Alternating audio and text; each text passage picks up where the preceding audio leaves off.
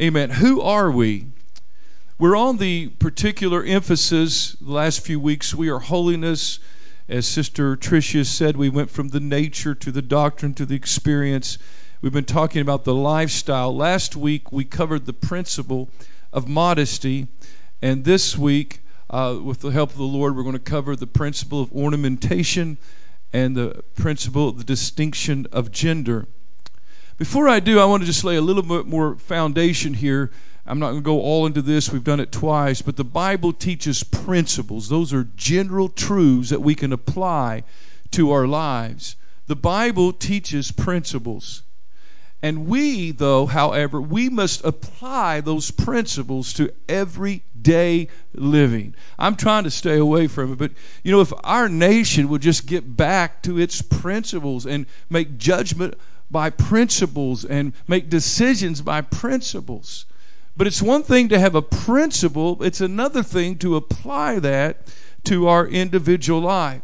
Now, I have been careful in this series, not starting last night, Wednesday night, not because we're hesitant to name different things, but the moment you begin to apply this, I'm talking about from my preaching perspective, people begin to want to debate and discuss the application rather than the principle.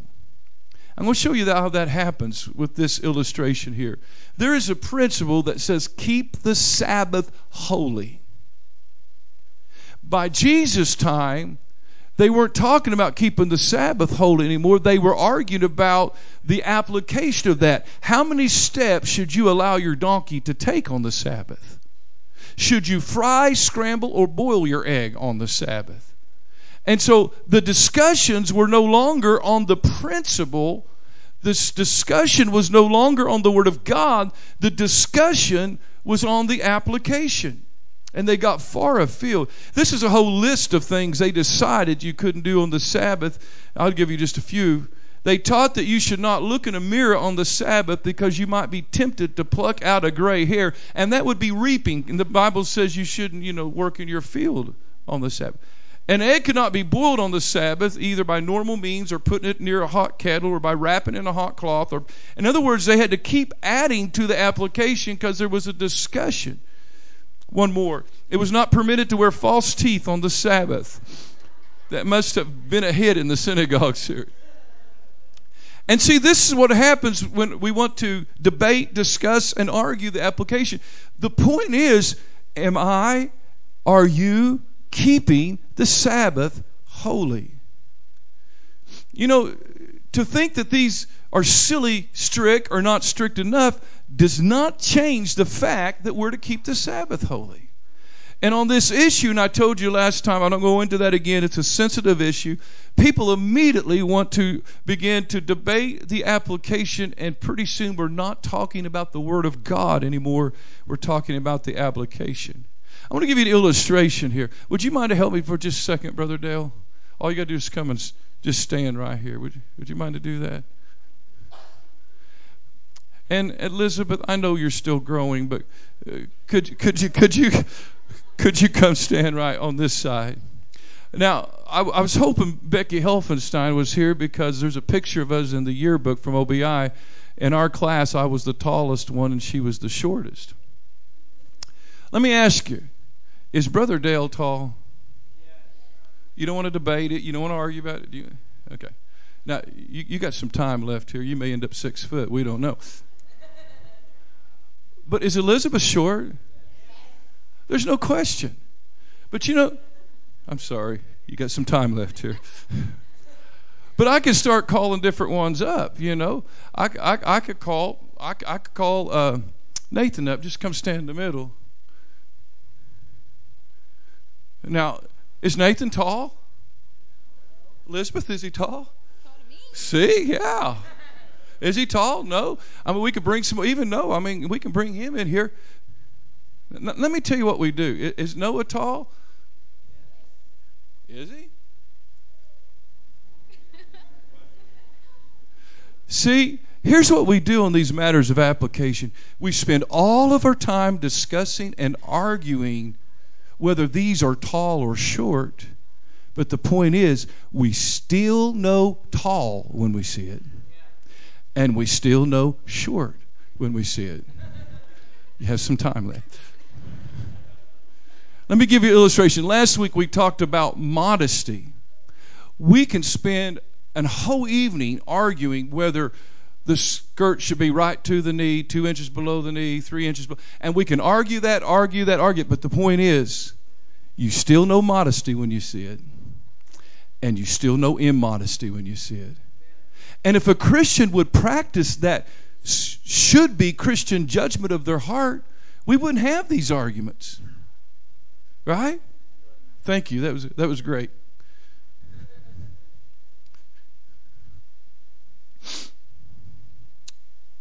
Now, when I said you still know modesty and immodesty, see, I'm not talking about looking at it through worldly or carnal eyes, but when you look at it through eyes with the desire to please the Lord, that changes everything through the Word. Last week we covered the principle of modesty. I'm not going to go over this, just wanted to put it up there where you would see it. Women adorn themselves in modest apparel with shamefacedness and sobriety, not with broidered hair or gold or pearls or costly array, but that which becometh women, professing godliness with good works. Dress should be in order. These apply to men as well. Dress should not expose, I'm talking about the dress, the garments, should not expose or emphasize the body, they should be worn with the bashfulness of encouraging lust. One's dress should not be extreme or extravagant, and one's dress should reflect a person's desire to be godly. We're going to talk about the principle of ornamentation. Here's the scripture. This is from Peter.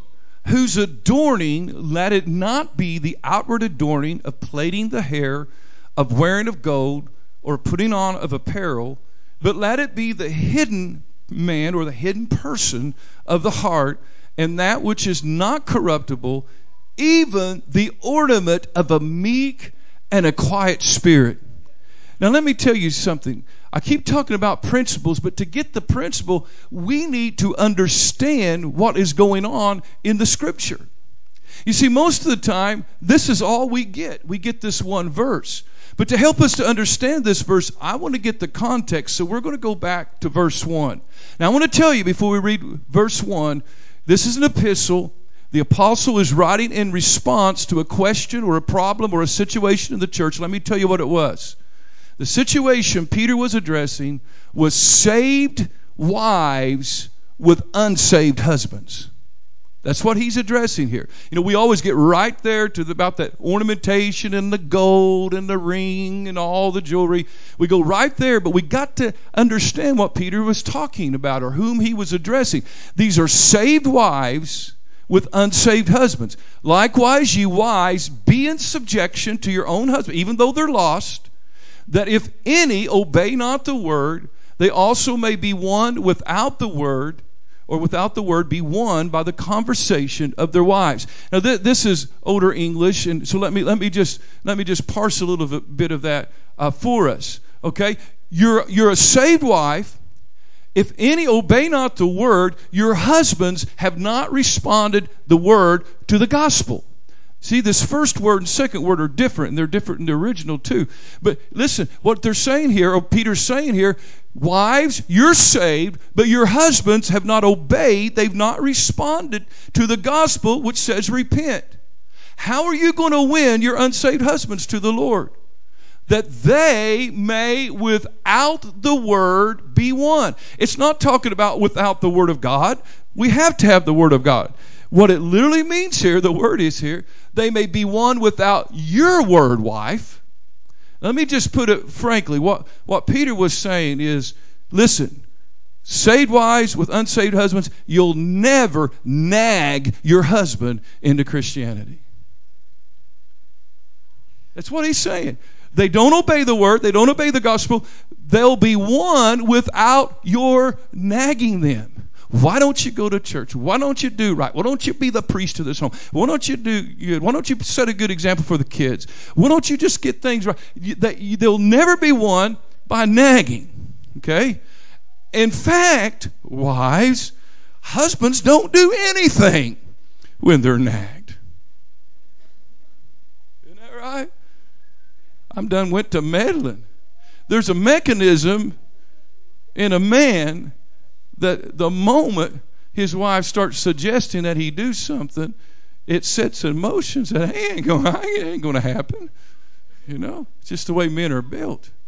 And Peter knew that at a deep level, men cannot be nagged into Christianity. So how are they going to be won to the Lord? By the conversation. Now remember, this is the old English word, not the speaking, but the lifestyle. They're not going to be won, saved wise, with your mouth. They're going to be won by the way that you live before them. Now there's a whole lot of wisdom there if someone has an unsaved husband, but I can't dwell there. But we need to take that to someone. I'm saying no to a bunch of stories. I'm saying no, I'm not going to tell them. So Peter said you're going to be won by the life. Your unsaved husband is going to be won by your lifestyle. What lifestyle? Verse 2. When your unsaved husbands, they behold your pure life coupled with fear. Not fear of God, not fear of man, but with your respect that you have. Even though they're unsaved, you as a saved wife, you live pure and you show respect to them as your husband. Now that's the context. How are they going to be won? By a pure life. Now Peter understands how folks can misunderstand. So verse 3, where we get this verse about golden hair, what he's doing, he's taking care of a perceived or a possible or a potential misunderstanding. He said, whose adorning, let it not be the outward adorning, the plaiting of the hair, of the wearing of gold, or putting on the apparel. He's afraid they're going to misunderstand him. Okay, I'm not going to win my husband by talking them into salvation. So I'm going to get all dolled up and I'm going to move them with my feminine charm. I'll use my feminine charm to seduce them into Christianity. Have a power over it. And Peter says, no. I'm not talking about when they see you and your presentation of your body, where you ornament yourself so you can turn on that feminine charm and get them to do what you want them to do. I'm not talking about that. I'm not talking about this outward plaiting of hair, wearing of gold. What I'm talking about, what they need to see, verse 4, is the hidden person of your heart. In that which is not corruptible, even the ornament of a meek and a quiet spirit, which is in the sight of God of great price. In other words, Christian women, you should not ornament yourself in a way that presents and projects and accentuates your body. That shouldn't be what people see when they see you. When they see you, they ought to see this meek and quiet spirit and realize that you're a godly woman. Where does it come from? From the hidden person, from the inner person. It's the inner person that ought to be seen on the outward person. How many really believes if somebody is full of the Spirit and has let God work in their life, how many believes that it shows up on their countenance? Why would a Christian woman want to have the countenance of a carnal lady of the world rather than having a countenance that bespeaks of the glory of God and the time she has spent in His presence? You see, I don't have time to go back, but we cannot accept the world's standard of beauty. Amen. I'm telling you, I know this is true. You let us have a real good service and everybody get prayed through and everybody looks beautiful. As long as you're in the Spirit, but... So this principle of ornamentation, there are usually two things we think of. First of all, is jewelry. Objects of precious metal, often set with gems and worn for personal adornment. That's dictionary definition. Another thing we think of in ornamentation is makeup. Cosmetics used to color the face or the nails or whatever, and you could add to the list, but that's just a simple definition. Let's take this principle of Peter and see if we can't draw from it, or the scripture of Peter, draw some principles of ornamentation. Now the main one, again, is ornament should not, what people see when they look at us, it shouldn't be how we've decked out and donned the outward person. It should be the inside of what God has done coming out in our outward person. So that's the overarching principle. First of all, I think to get this principle, we need to question the motive of why we wear things. We shouldn't wear something to project ourselves, to call attention to ourselves. We shouldn't wear something to accentuate the body. We've dealt with that quite a bit. We shouldn't wear something just to call prideful attention to our position and status. Okay? You know, and it's all good in life. We understand this. I mean, you let a girl get engaged and she'll worship the Lord every chance she has in the church service. Hallelujah.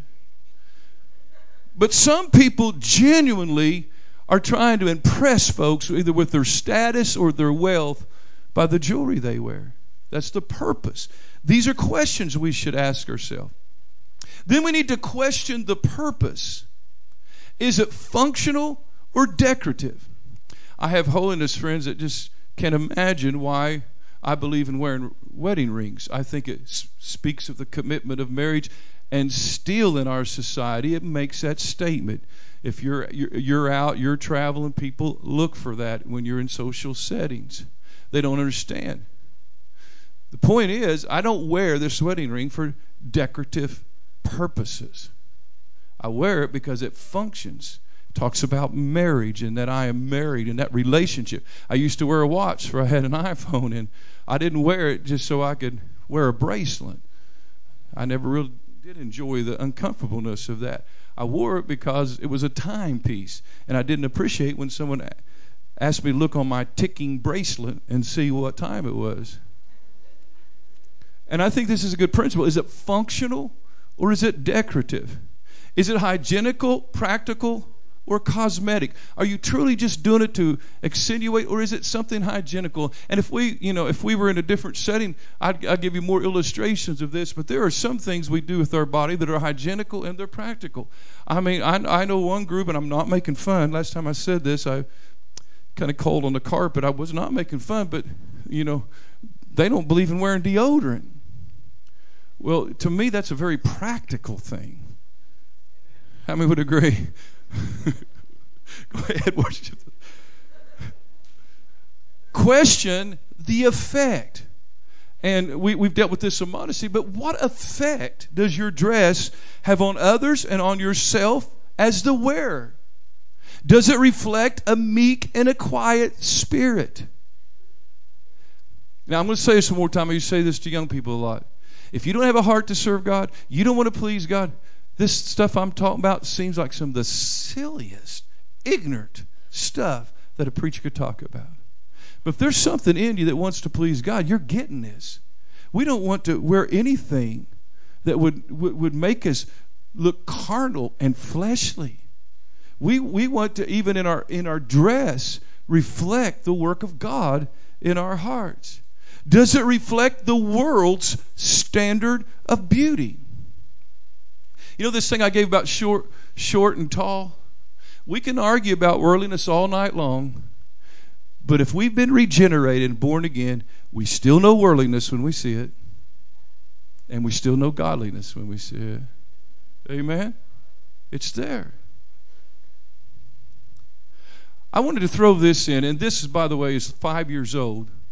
Congregations that would accept a member of a cohabiting unmarried couple as a lay leader. In other words, living in fornication, but a leader in the church, 31%.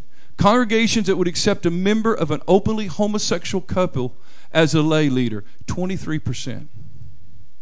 Now, you may say, well, that's just those liberal churches. No, this was a survey of churches.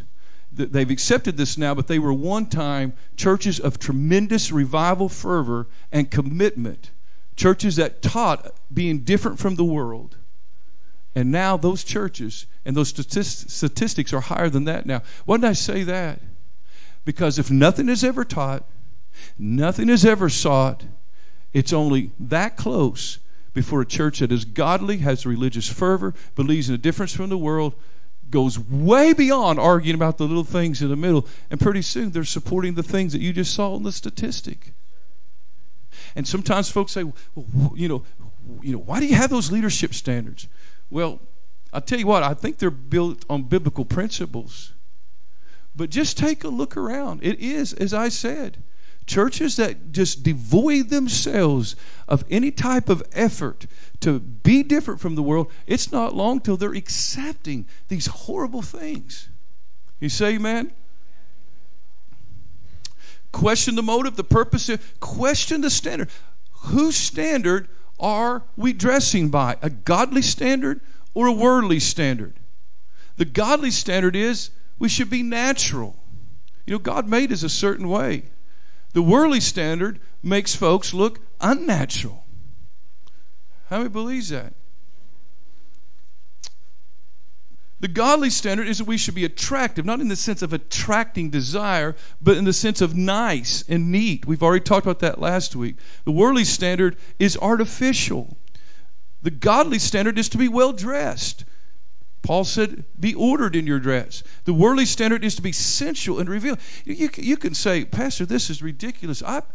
I challenge you, walk through the mall and look into the shop windows of the mannequins who are representing tweens and teens and young ladies and what they're putting on those mannequins, and tell me they're putting on anything, portraying anything but complete sensuality and revealing of the body. And that is not what a Christian should be comfortable wearing. A godly standard is it's well fit. You don't have to wear a gunny sack. That's not godliness. Now I want to tell you something.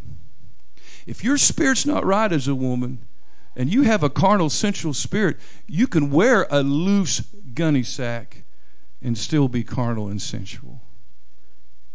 Right? Revealing. The worldly standard is revealed. That is the purpose of dress designs for women today, is to reveal.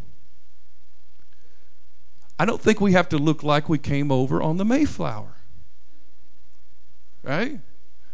Godly standard, you don't have to be outdated. But the worldly standard is you've got to have the latest. You've got to be in vogue. It's got to be what the movie star, the singing star wears. The godly standard is we're presentable. You know, I can't chase every rabbit. There's a bunch of them jumping up. But I don't think you need to be coming to church wearing your sweats that you worked out in. Amen? Now look. I understand something. If that's what you wear to work and you don't have time, I want you to come. However, that's a common sense thing. We're not talking about that. I'm talking about people's attitude that nothing. Have you been to a funeral viewing lately? Okay, we ought to be presentable, but the worldly standard is to be salacious. It's an attempt to trigger an illicit desire in folks. A godly standard, our dress emphasizes our personality. A worldly standard emphasizes the body. Godly standard reveals the spiritual intent, and a worldly standard reveals the fleshly intent. One of the things I get asked about a lot, and I'm just going to try to answer it quickly here, but anything that demands cutting the body and permanent markings is forbidden by Scripture. And I'm going to use this as an illustration of something a little later, but this is Old Testament. I want to make that clear. In Leviticus, it's in 19:28, it says, "Ye shall not make any cuttings in your flesh for the dead, nor print any marks upon you. I am the Lord." I love to read history books from the age of discovery. I just finished one on Magellan, who was the first to circumnavigate the globe. And I noted as they made contact with people that Europeans and Christians had never been in contact before, that the things they noted about what they called them heathens in, those nationals, the things that they often noted is why they'd have bones poke through their nose, different parts of their bodies were cut, tattoos upon their body. And it's interesting to me that things that even Christians are promoting today. You say promoting. Did you know there's some mega churches that have tattoo shops in their little mall foyer thing? I heard one supposedly revival leader. He pointed out to a young man as he was preaching, said, "Boy, I really like that tattoo you got on there." And Christians are accepting today the things that were prevalent and rampant amongst people who had never had the light of Jesus Christ. What I'm trying to say is most of these things so accepted today, if you would trace their source, the source was pagan, idolatrous nations. Many of those nations involved in demometry and all of that before the light of the gospel came. I've always thought this interesting as far as tattoos are concerned.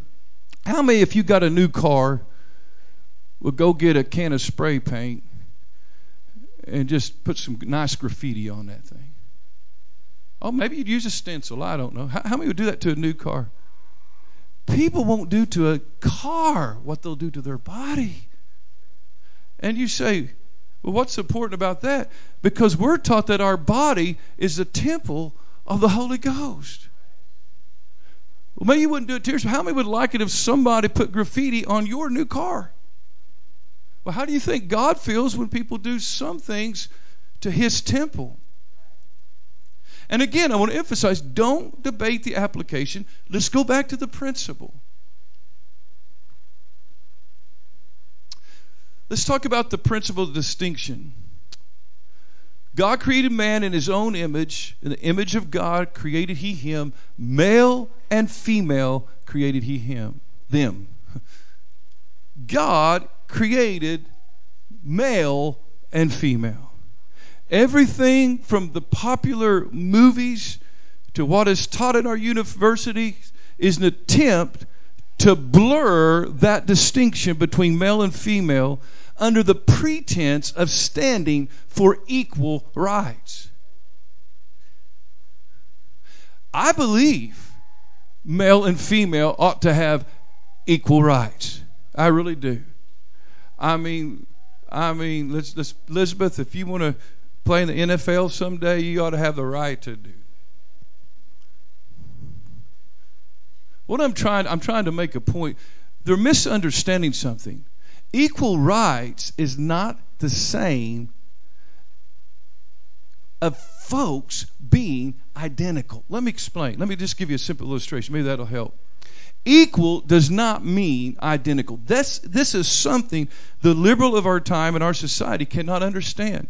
Equal does not mean identical. Here's one example here. I got the wrong thing. It was supposed to be a dollar piece. I totally blew my illustration. Okay. Can you help me with your imagination for just a moment? That is a dollar coin, okay? Who's on it? Susan B. Anthony, is that who's on it? Okay. That's a dollar coin. How many knows that a dollar coin is equal in value to a dollar bill? But are they identical? No. Their nature is different. And if our society could just understand that when they're pushing for equality, a woman and a man, a male and a female are equal. In the sight of God, they're equal. In Christ, they're equal. But that does not mean they are identical. The problem with our society is they're trying to make them identical. And everybody loses in that little game. So, two areas of distinction usually we talk about in holiness circles. One is dress. Dress is an important means of distinguishing between the genders. Now, how many would admit you would have been a little taken back if I came out tonight on the platform and I had a nice skirt on? Brother Cruz, he got convicted last Wednesday night. He said he's going to quit wearing his kilt. That's But how many be a little taken back? How many be a little taken back? Yeah. Why? Because we can argue in the middle here, but we still understand that some things are feminine, some items of dress are masculine. This is from the Old Testament. The woman shall not wear that which pertaineth unto a man, neither shall a man put on a woman's garment, for all that do so are abomination unto the Lord our God. Okay. Now, before you get nervous, where you at? About the pink shirt, I'm going to make a different point here. Okay. When you see blue, what gender do you think of? You see pink, you think female. How many realize in the early 1900s, late 1800s, early 1900s, it was the opposite? It sure was. I remember some of our older folks, Sister Linderman was one, she told me about this, and I'd read it in history books. And the reason is they thought that they put pink on boys because no girl should wear something that bold and extenuating as pink. Okay? Now the point is they have totally switched today. But still, generally, we realize that there is a difference. What I'm trying to say, our garments, our clothing, it does. And again, don't get bogged down here arguing about little items in the middle. We still know masculine and we still know feminine when we see it. Now, the first thing folks will say is, isn't that the Old Testament and therefore doesn't apply to New Testament Christianities? New Testament Christians. There's a whole series there, but let me just give you a few things. Let me show you their argument. Here's Deuteronomy 22:5. The woman shall not wear that which pertains to a man, neither shall man put on a woman's garment, etc. Okay? But then it gives all these other things. A bird's nest. What do you do with the bird nest? Verse 9. You shall not sow your vineyard with different kinds of seed. Verse 10. Don't plow with an ox and a donkey together. Verse 11. Don't wear a garment 50% polyester and 50% wool. Don't do that. And in verse 12, thou shalt put fringes upon the four quarters of thy vesture. So immediately folks will say, well, this is the Old Testament, so it doesn't apply to us. Well, let's look at something. And again, here's the argument. If it's wrong for a woman to wear men's apparel and man to wear woman's apparel, then we ought to all be putting fringes on our garments, and we ought to look at the tag, and if it's a mixture of materials, we ought not to wear it if we're going to take the Old Testament that way.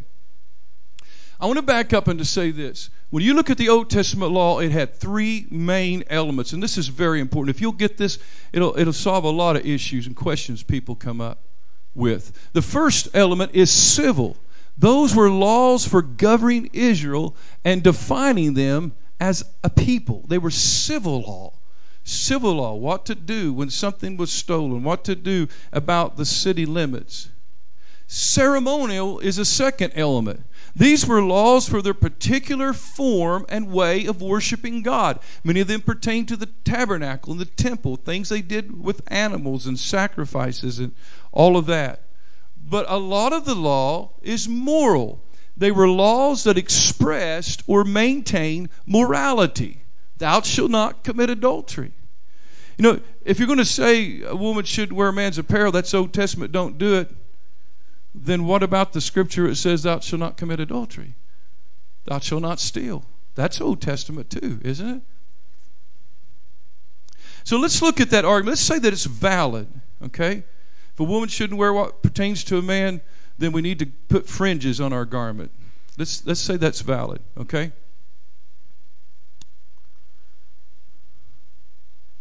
But look what else besides women wearing men's clothing would be justified by that argument. Okay, this is about familial relationships. There shall be no whore of the daughters of Israel, no sodomite of the sons of Israel. Okay, again, these are Old Testament scriptures too. If we're going to take out the one, then let's take out these as well. The thing is, there's a moral point to the scripture. Women should not wear men's apparel, men should not wear women's apparel. So the question was, isn't that Old Testament and therefore it doesn't apply to New Testament Christians? Before you get too far afield with that argument, keep this in mind. Jesus and the apostles and New Testament Christians didn't have a New Testament. What did they use? They used the Old Testament, okay? And this as well. All Scripture is given by inspiration of God and is profitable for doctrine, for reproof, for correction, for instruction in righteousness. Another question is, isn't that a law just for the Israelites? This isn't just something God said do or don't do. We've got to keep this in mind. This is something God hates. They that do so are an abomination unto the Lord thy God. They would cross-dress in worship of their false idols, complete perversion, complete debauchery, just like what happens in our society today when the lines are blurred. Abomination unto the Lord. This is not a ceremonial or civil law of Israel. This is a moral law. Let me show you. If you'll look on the board here, you'll see this clearly. Moses uses man and woman in this command instead of the pronoun thy, which refers to a member of Israel specifically. Look at 22:5. The woman shall not wear what pertains to a man, neither shall a man put on a woman's garment. Okay? But the other verses, thou, you as an Israelite, shall make thee fringes upon the four quarters of thy vesture, wherewith thou coverest thyself. Okay? So when you're talking about the fringes, that's Israel.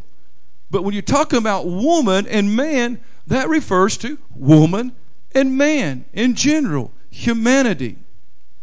A question I get a lot is, should a female wear pants? Can't pants be a woman's pants? Now again, I don't want you to argue this application. I just want to tell you how I answer that and how I see this principle apply. The point is that there should be a distinction recognizable to the society, and don't forget it should be modest as well. Note the symbolic recognition. On this question, really, we have to understand that in our culture, pants are still a symbol of the male and the skirt of the female. Don't we see this? Don't we immediately know what this means? That recognition is there. It is a vivid distinction. Notice also what we have in our society. We have this characteristic thing. And I'm not trying to be funny. I'm just show you how this is in our society. We still have this remembrance. She wears the pants in that family. What does that mean? She took charge. She took the headship. She took the position of authority.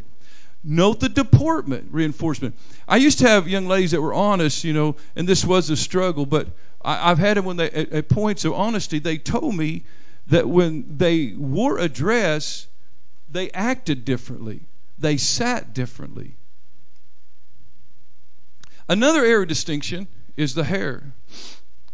Doth not even nature itself teach you that if a man have long hair, it's a shame unto him, but if a woman have long hair, it's a glory to her, for her hair is given to her for a covering. Now, we could spend a lot of time here, but let me just briefly tell you what's going on.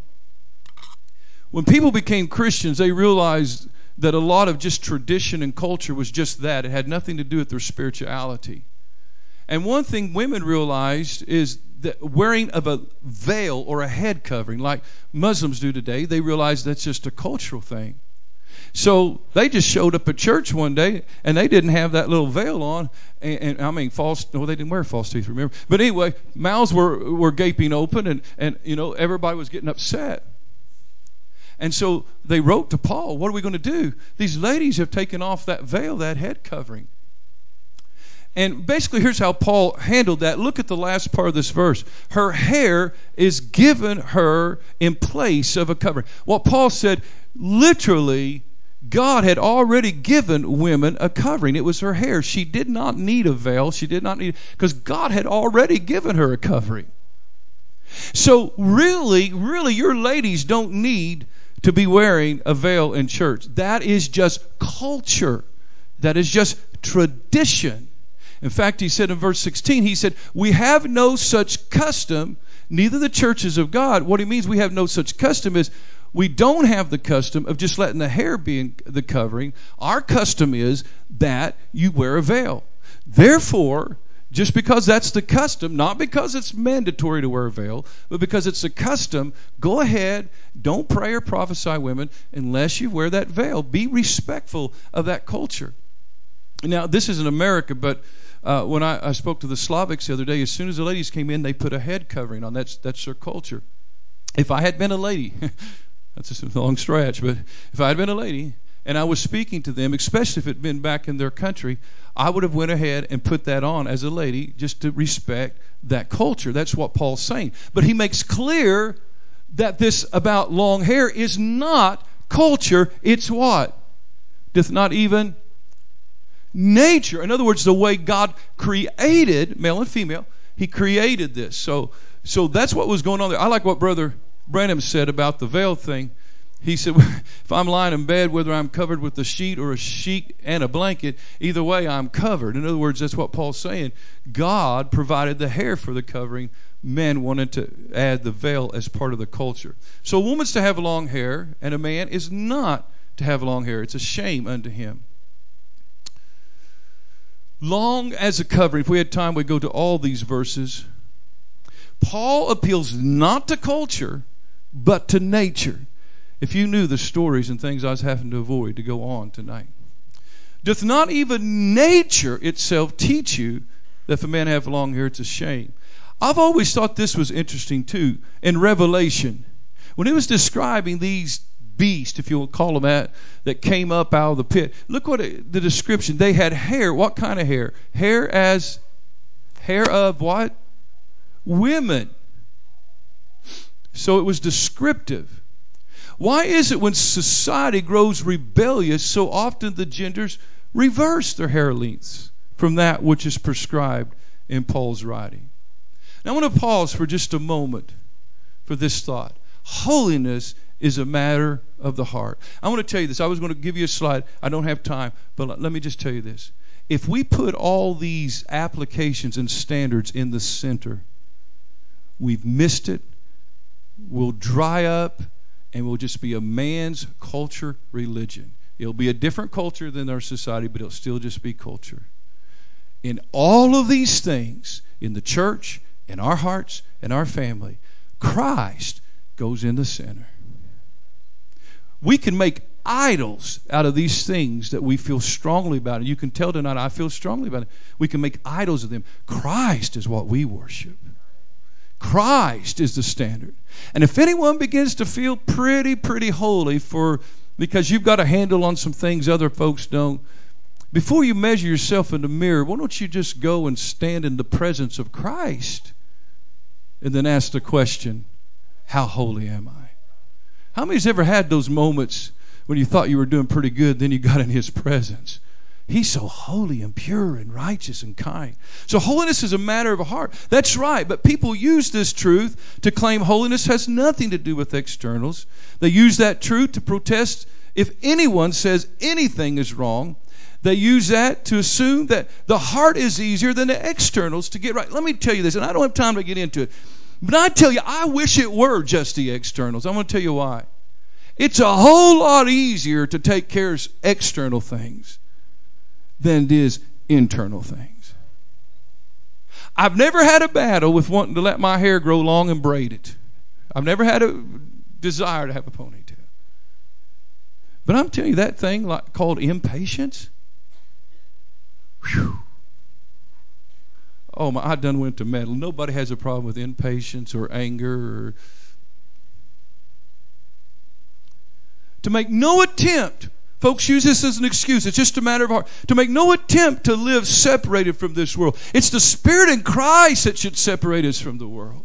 Holiness is a matter of the heart. Therefore, to have holiness, it must matter to my heart. Does it matter? Does it matter to God? Does it matter to the Bible or in the Bible? Does it matter to the world? Does it matter to me? I want to tell you one thing. The world knows how we ought to be living.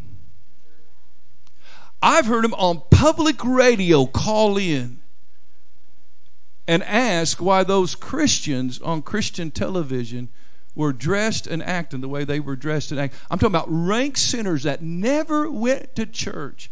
And they say, Christians shouldn't be doing that. You can point out the hypocrisy if you want to. But I think the world wants to see a difference in us. You know, if the world doesn't see a difference in all of our lives, why would they have any reason to believe that the gospel we preach could change their life? Wow. I was watching a documentary on deep sea cave diving. How many's ever seen any of this? I mean, those things go deep.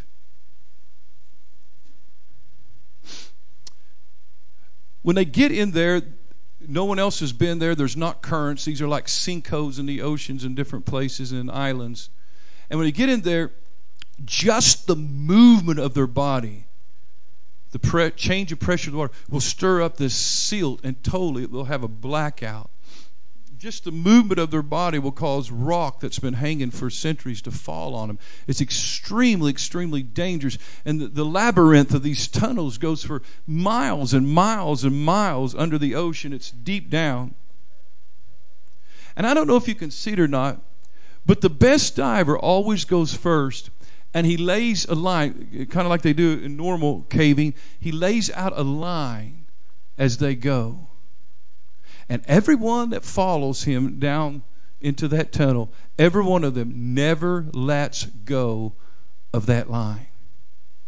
If they do, they're in trouble. You can be lost in just a second. It was real moving because in what I was seeing, they had went way down this tunnel, and suddenly there's a diver's suit, and it's lodged up against the wall with the top part up into a crevice. The guy was trying to escape, and the narrator said, I can tell from this the equipment and stuff, this is a diver's suit from the 70s. And it was still all there. The suit was there. Even the arm was reached up like this. The head had fallen off because of the composition, because of the decomposition. But there was the suit like that. And he was trying to get out through that crevice and didn't make it. And the man simply said this. He said, back then they didn't use this line. They didn't use this line. I want to tell you, when I saw that, that's what the principles of God's Word. I mean, getting through this life is a labyrinth of tunnels and dead ends and dangerous places. You can get lost in a hurry. One wrong decision and your whole life changes. But I see the principles of God's Word like that line.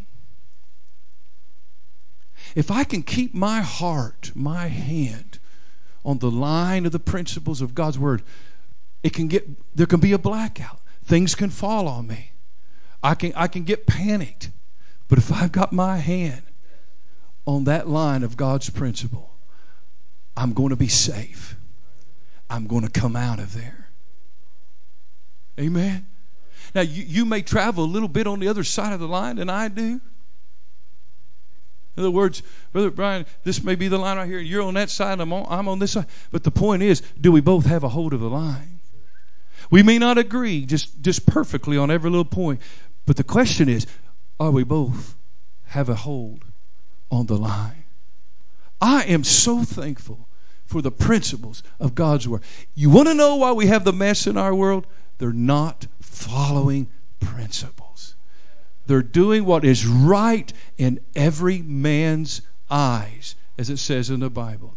And I want to tell you, the moment that hits a Christian, it don't matter what the pastor thinks, it don't matter what my parents think, I'm going to do what I want to do. You have quit living by principles, and you've started living by what's just right in my eyes. And it's destructive. I wish I had a picture. If you could see that guy trying to get out, and the man said the simple reason he never made it is he didn't have a line that he was holding to. Hold to the principles.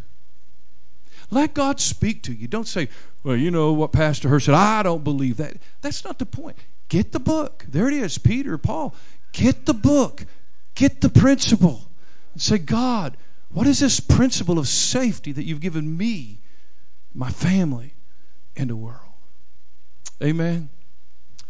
Amen. Sister Hurst, would you come? Come ahead, music. I got a little song I want us to sing. Was you able to find that, guys? Would you stand? Would you able to find it? Okay.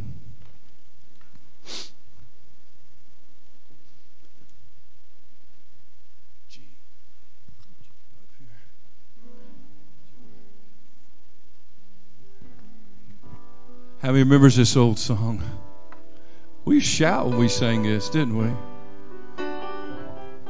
You know what Peter said earlier? He said, I beseech you as strangers and pilgrims to abstain from fleshly lust, which war against the soul.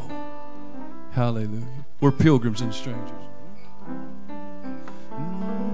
This world is not my home. I'm just a passing through. My treasures are laid up somewhere beyond the blue. The angels beckon me from heaven's open door, and I can't feel at home in this world anymore.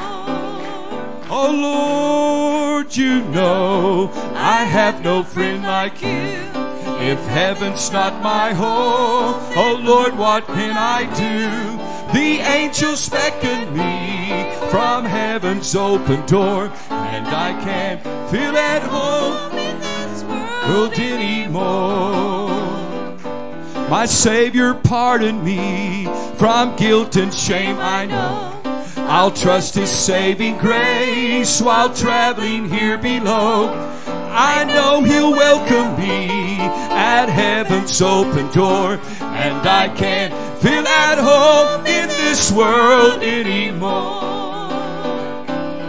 Lord, you know I have no friend like you. If heaven's not my home, then Lord, what can I do? The angels beckon me from heaven's open door, and I can't feel at home in this world anymore. This world is not my home, I'm just a passing through. My treasures are laid up somewhere beyond the blue, and the angels beckon me from heaven's open door, and I can't feel at home in this world anymore. Oh Lord, you know I have no friend like you. If heaven's not my home, then Lord, what will I do? The angels beckon me from heaven's open door, and I can't. If you feel that way, why don't you come singing? Amen. Oh Lord, you know. Amen. Just come fill these altars. Say, thank God I've got that line to hold on to. I can hold on to that principle. Hallelujah. Oh, from heaven's open door, and I can't feel at home in this world anymore. This world is not my home, I'm just a passing through. My treasures are laid up somewhere beyond the blue, and the angels beckon me from heaven's open door, and I can't feel at home in this world anymore. Oh Lord, you know, have no friend like you. If heaven's not my home,